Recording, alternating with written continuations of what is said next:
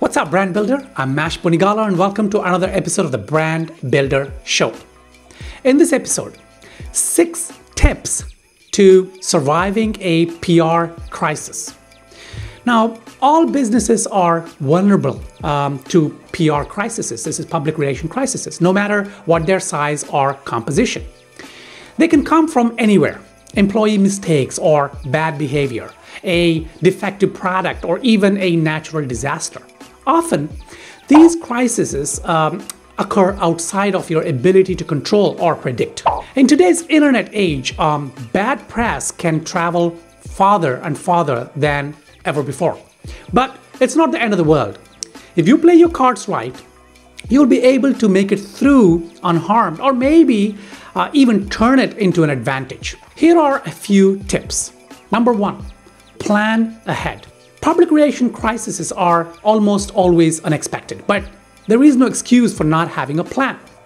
You should make the time to think of likely scenarios that could be damaging to the company. This could be product recalls, customer complaints, and so on. Then, establish a set of procedures or guidelines to follow in case they occur. You have fire drills in buildings, right? Now, why not have PR crisis drills too? Number 2, stay calm. When faced with a PR crisis, far too many executives panic and shoot out, a knee-jerk kind of reaction that causes more problems than it solves. Taking a breath before doing anything gives you time to get your facts straight and come up with a kind of a considered response. Number 3, respond quickly. Nothing will cause your company more damage than a slow or non-existent response. Nothing spreads through the kind of grapevine faster than bad press. Public opinion will roll on with or without you. And the more absent you are, the bigger the firestorm you'll have to deal with.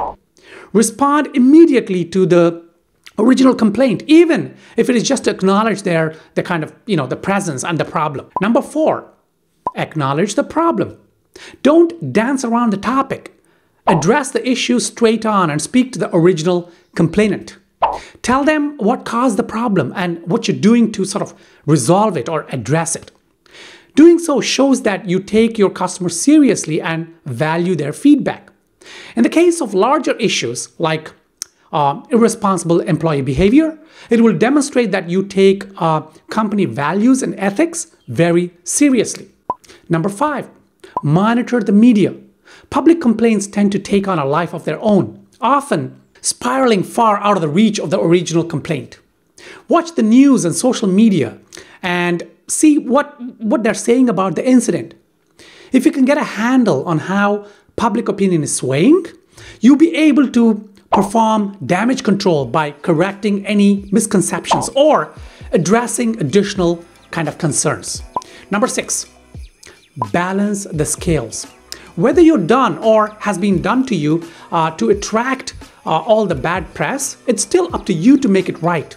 Resolve customer complaints by offering them replacement products or free services. Perform kind of corrective actions against employees responsible for or the kind of subject of the complaint. Your reaction doesn't need to be passive either. You can release some positive public relation articles to remind customers about all the good things your company has done in the past and how the service will improve after the complaints have been addressed. Who knows? You may end up converting the customer back over to your site and more people online. Have you ever been in a kind of a PR nightmare? How did you solve the problem? Let me know by commenting on this video below. And let's have a discussion and let people learn what's going on with your business if you ever faced a PR crisis. I hope you found this episode useful. If you have any questions on this topic, please hit me up on Twitter. My handle is @Bonigala, or leave comments below this video and I will surely get back. And if you haven't already done so, please do subscribe to this channel. Till my next video, take care.